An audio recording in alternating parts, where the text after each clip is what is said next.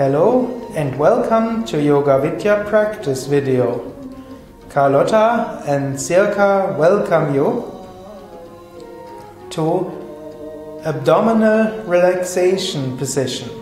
In between the backward bends and after backward bends, usually you relax on your abdomen.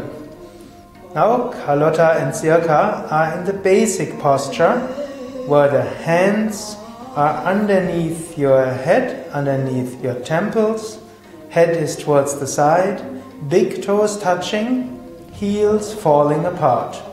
That is the basic position of relaxation pose on the abdomen. You can also put your hands underneath your cheek instead of underneath your temples. Or you can put your hands in front of your head or over your head. Sometimes this is more relaxing. Some people find it even more relaxing if you put your arms next to your body and relax like that.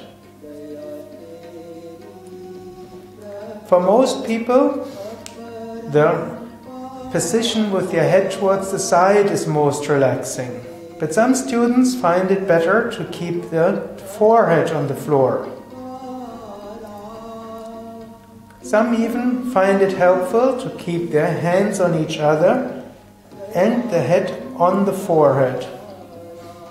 Even though most people find that unusual and not even relaxing, some students find that relaxing. So especially if you're a yoga teacher, keep this in mind.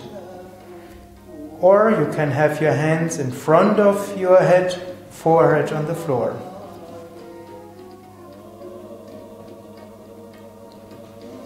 It is also possible to have different positions of your feet. Carlotta and Sirka will first put the hands and the head to the basic relaxation position, meaning hands on each other and head to the side.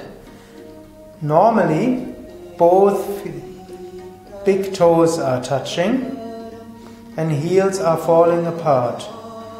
Now some students find it more helpful if the toes are not touching, toes are apart.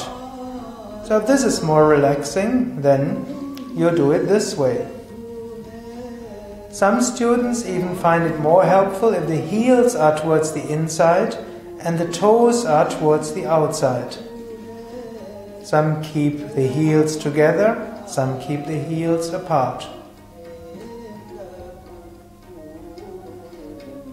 Some students, especially with certain back problems or those who are pregnant or have more weight, find it more relaxing in the baby Krishna pose, Gopalasana, called Gopalasana. One knee is bent, head is towards the side, and one arm is next to the body. So find a position in which you can relax the best. And if you're a yoga teacher, suggest different abdominal relaxation postures so your students can really relax when it's time to relax in the yoga class. Thank you for watching. Carlotta and Sirka and Sukadev wish you an inspiring yoga practice, a relaxing yoga practice. All the best.